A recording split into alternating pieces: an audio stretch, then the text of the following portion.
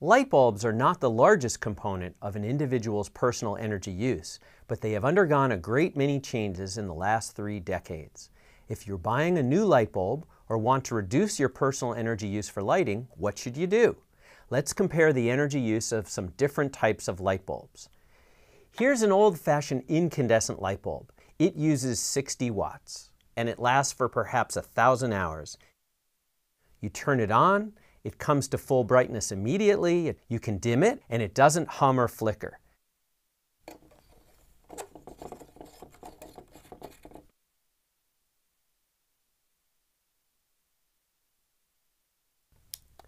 If you leave this bulb on for 24 hours per day for 365 days per year, it will use 60 watts times 24 hours per day times 365 days per year equals 525,600 watt hours per year. Divided by 1,000 watts per kilowatt equals 526 kilowatt hours per year.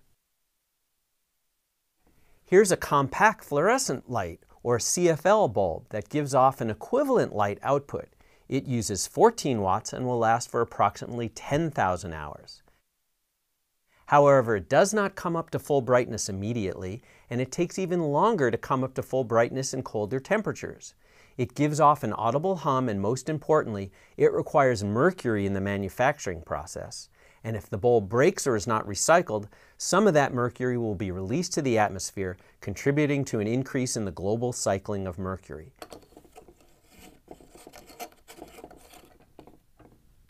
It uses 14 watts. If you leave this bulb on for 24 hours per day for 365 days per year, it will use 14 watts times 24 hours per day times 365 days per year equals 122,640 watt hours per year. Divided by 1,000 watts per kilowatt equals 123 kilowatt hours per year. That's roughly 1/4 of the electricity of the incandescent bulb.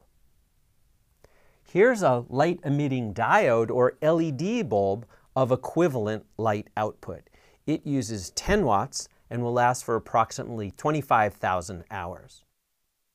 It does come up to full brightness immediately in any temperature. It does not hum and is fully dimmable. It does not contain any mercury, so the environmental implications of improper disposal are minimal. However, LED bulbs contain semiconductor electronics that probably do result in more generation of toxic waste during the production process, and if not disposed of properly, there is the potential for trace metals to be released to the environment. And at present, LED bulbs are 5 times more costly than CFLs. However, prices are dropping. It uses 10 watts.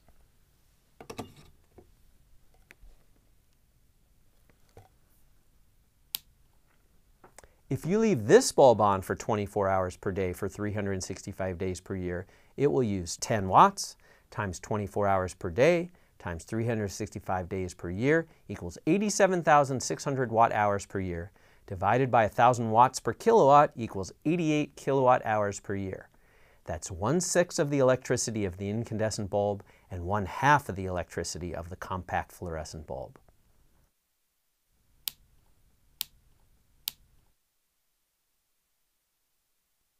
Changing your light bulb is not going to solve our global climate challenges, but it is something that can be done fairly easily, and it pays for itself over time. Furthermore, you do it once and the savings begin to accumulate immediately, and they don't require a further change in behavior. When attempting to reduce our personal energy use, we always want to conserve first, so turning off lights when not needed is always the first step. However, switching to bulbs that emit the same amount of light and use less electricity is an excellent way to increase your lighting efficiency.